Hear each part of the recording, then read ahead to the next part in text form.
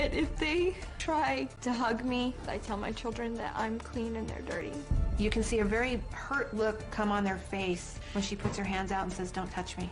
Her children are starting to act out, exhibit some of the same quirky things. Her son is very well trained to use hand sanitizer constantly. Jenny's rituals have kept him up late at night to where he doesn't get enough sleep so that he can perform at school.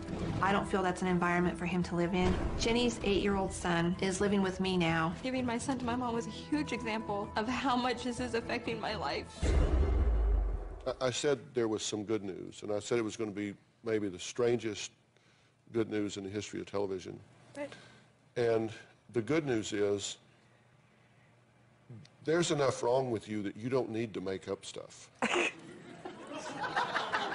Okay? I told you that was, see, did you see her smile when I said that? I know you're smiling because you think it's funny to hear, but it's also smiling because it's probably a relief in some ways at some level. And what I'm telling you is, the good news is I feel like I have a really good handle on what it is, and it's very treatable.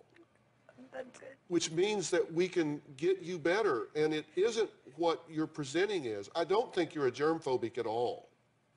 I really don't. I don't think you're not even a very good fake germphobic, but you're certainly not a real germphobic. And I think what you're doing is you're so upset and you're so emotionally wrought inside that you're trying to find rituals or behaviors, anything that will address what you're feeling. And so you've cast about and found this. You've found, well, maybe if I became hyper clean and hypersensitive and hyper controlled and contained, maybe this would all go away or something, but it won't. That isn't it.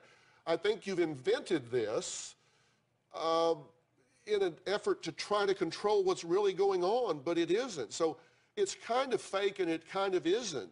It feels real. But you're not very effective. It isn't lessening your anxiety. It isn't working for you. No. Why don't we just decide that right now, as real as it feels, let's just assume that we're just going to find out what is real, and we're going to give you some things that you know are real, and we're going to cope with this very, very differently so we can get this family back together. Okay. Okay, can we do that? Wouldn't you feel better about that? Very much. All right, when we come back, I'm going to check in with Caitlin to make sure that this bridesmaid lets her sister be the boss on her wedding day. We'll be right back. Yesterday, and I said earlier that you always, if you have a family member that has begun to behave in ways that are inconvenient, meaning that they're disruptive to the normal flow of things, you always have the question, is this just manipulative behavior or is it mental illness? Because there's a real big difference in how you respond to that. And hopefully today we've talked a little bit about where that line is, and it's not always a clear distinction. Caitlin, how do you feel about everything that's happened here today? I feel really good about it. I want you to be able to look your sister in the eye before that wedding takes place and say, you know what? I've really gained some insights. I've really gained some understanding. And I'm going to cheer you on this day. And it is all about you. And when it's my turn, it's going to be all about me. And I'm going to have you standing with me as well. But you can trust me to be there for you on this day. And I want you to be able to do that and feel good about it and feel right about it. And I kind of got the feeling that light bulb's come on over your head already. Yeah. But before that happens, I want you to know that you're going to be able to do that. Thank you. We got a plan for you.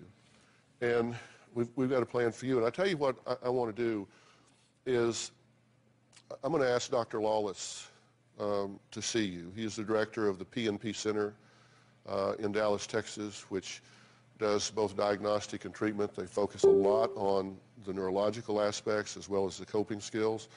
And so we're going to arrange for you to go to the PNP Center and have a full workup and evaluation.